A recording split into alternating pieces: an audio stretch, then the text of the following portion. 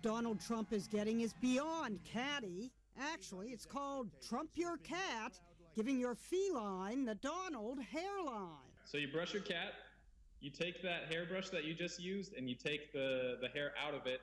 You put that hair toupee on top of your cat.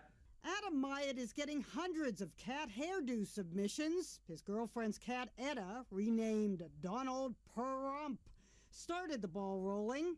Now there are calicos, a hairless cat, cats with coloring similar to the Donalds.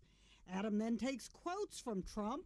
I would bomb the hell out of those oil fields. And juxtaposes the quotes with the Trump Your Cat photo. I really am very smart. Adam operates a cat rescue called Cat Town Cafe in Oakland, California. Did you look at the cat hair and think Trump, or you looked at Trump and thought cat hair?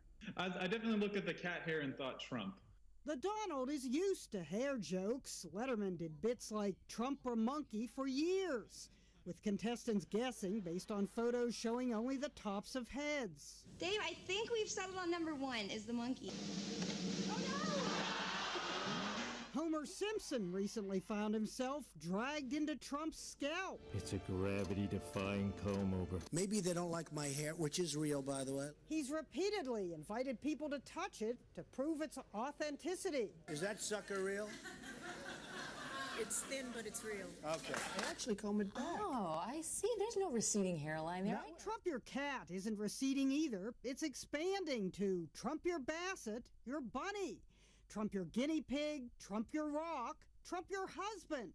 But nothing trumps this beehive except Trump himself. Run your fingers through his hair. Come here, darling. Jeannie Mo, CNN, New York.